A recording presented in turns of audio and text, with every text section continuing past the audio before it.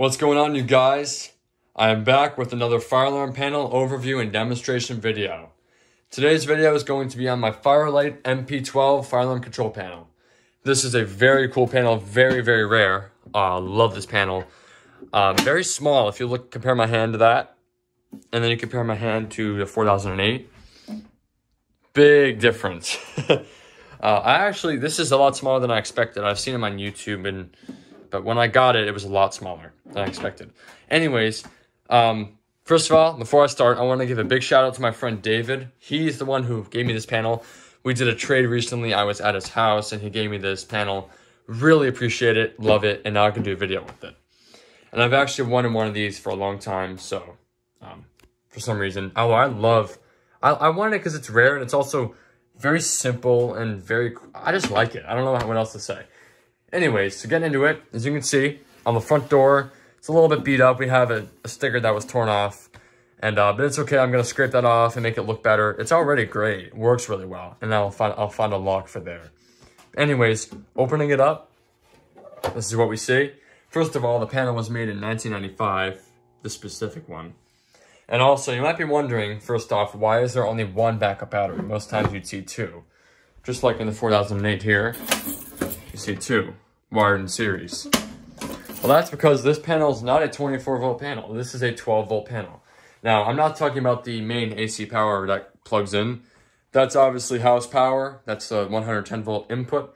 I'm talking about the output, which is the NAC wires and the zone wires. That's all 12 volts. So, for example, this horn is a 12-volt horn.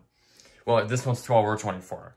So that's why there's only one battery. If this was an MP-24, you'd have two. It's a 24-volt panel, and you'd have two wired in series, just like I showed you in the 4008, to create 24 volts, 12 plus 12. But since it's a 12-volt panel and MP-12, just one 12-volt battery. This is a 12-volt, 7-amp-hour battery. Very simple. It just plugs in right there and connects, positive, negative. Very simple. So, anyways, that's that, and it goes into like the little groove. But anyways, first off, you might be wondering, if you've seen this panel before, you know that there's supposed to be a cover that goes over this. I don't have that cover, but that's totally okay. Most times, the cover that would be over this would cover all the circuitry, and it would tell you what the LEDs and the buttons do. But I know what they do, and I'm about to tell you, so that's all good. Now, before I do, I'm going to show you, this is what's on the door. I don't know if you can really see that. It's a little bit scorched up, but there's some information about it and all that. Anyways, now we're going to get on to what the LEDs and buttons do. So first off, I will show you if I turn off the lights. The only LED that's on is the one on the right, which is the AC power. Now, this obviously the Treble Led is off, so the system's all normal. There's no troubles or anything. So yeah, the only LED that's on is the AC power, which obviously we have power. So just telling you that it's powered on and all good. So that's what that does, and the button below it, this is the silence button. So basically, it's called disable. So if you activate the system and the horns are going off, that's what you hit. That's what you hit to silence it. Well, it actually disables it, but it's same thing as silencing, basically. Now, what's really cool about these buttons, in my opinion, this is very standard, very not complex, very simple. Is actually you have to press it, you hit silence. And you actually, when you're done, you actually have to unsilence it, as you can see. So, for example, when you silence it, then you go to reset the panel, you have to unsilence it again. Same with the treble button. That's just really, I think it's really strange, but I love it. Most panels like this, again, you hit silence, then you hit reset, and it unsilences it for you. So it's automatically ready to go back into alarm. But with this, you reset, then you have to turn it back on again. So I like that. It's very simple, but I just like that. So I've said that way too many times, and I apologize. So the middle button here, that's the trouble LED. So if there's a trouble in the system, for example, let's just say the battery gets disconnected. Let's quickly unplug it. See? I don't know if you can really see that, but the trouble LED is coming on beeping to tell you that there's a problem in the system. Unfortunately, with this, it doesn't really tell you what it is, but you can figure that, I guess. And then you would go ahead and hit trouble silence, which is the button right below it. As you can see, it's pushed in now. And then now it still blinks.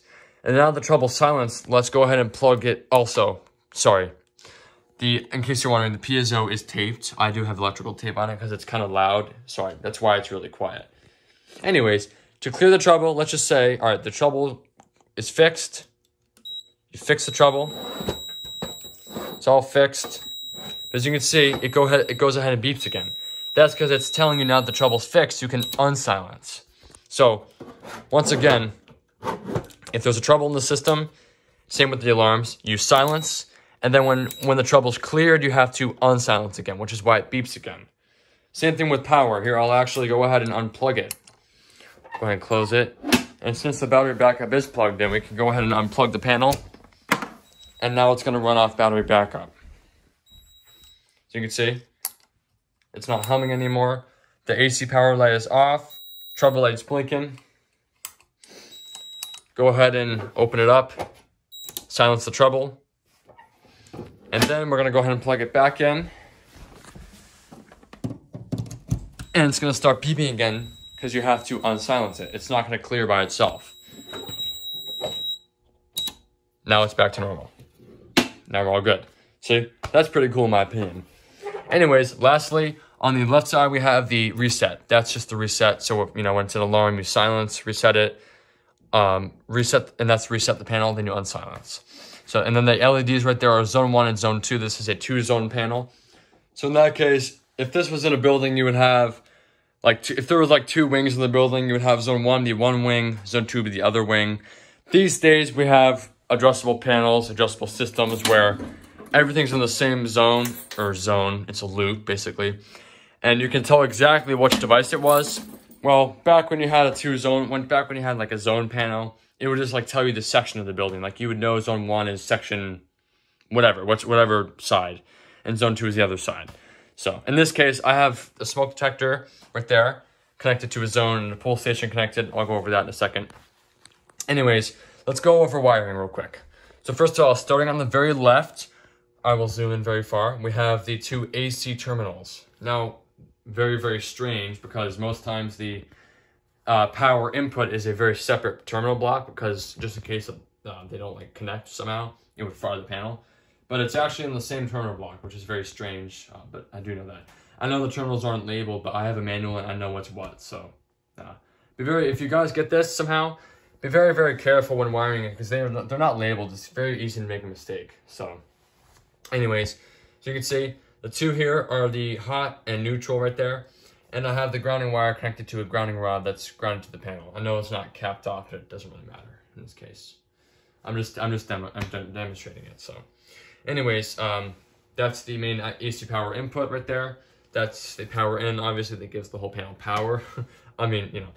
And then as you can see, just to make sure that the input and the outputs are separated, there's a terminal right in the middle. That actually doesn't even do anything. If you look in the manual, that terminal has no use. It's just to separate them off. So anyways, now we go over here. Those 2 right there, I will point to them right there. Those are the NAC wires. So those 2 go to the notification circuit, which in this case, I have a Wheelock MIZ horn connected. And this is a 12-volt panel, and this is a 12-volt horn. So that's good. And I have the resistor. You can't really see the resistor connected in it. Therefore, as you can see, I don't have the resistors in here. So in that case, if the wire were to fall out, the panel would go into trouble, telling me that there's an issue.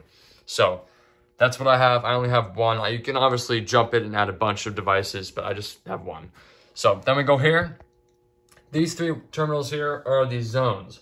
So that is zone 1, that is zone 2. And they both negatives share the same terminal in the middle right there.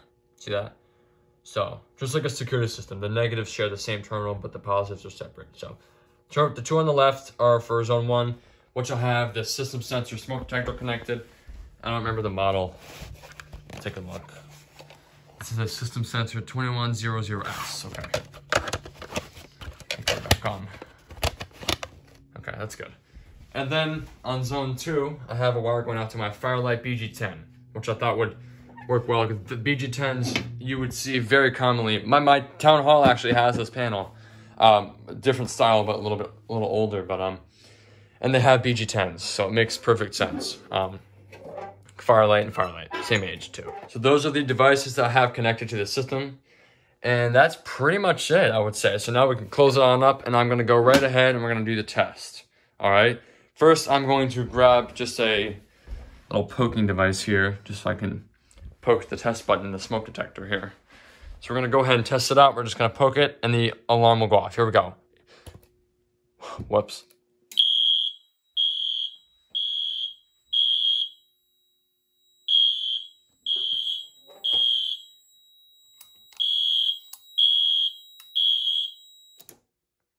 That is loud.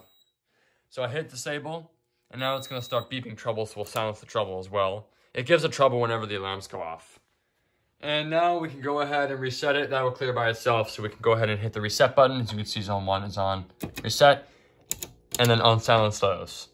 And now it's ready to pull this. Here we go. Let's go ahead and pull it.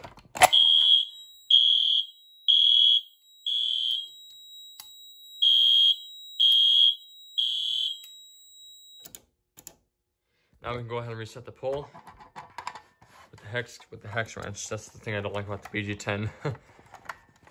It's gonna be very hard to do. Come on. Okay. I don't know if it's gonna work. Trying to screw it back in. Obviously, when it's on the wall, it's a lot easier to do.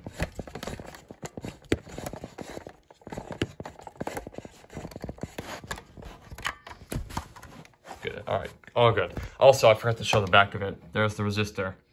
You got to use the resistors on the last device in the circuit. So if you had a bunch of pull stations on the same zone, you do wires in, wires out, wires out. Then on the last device, which is this, you have the resistor to supervise every device. So if a wire falls out, the panel will tell you.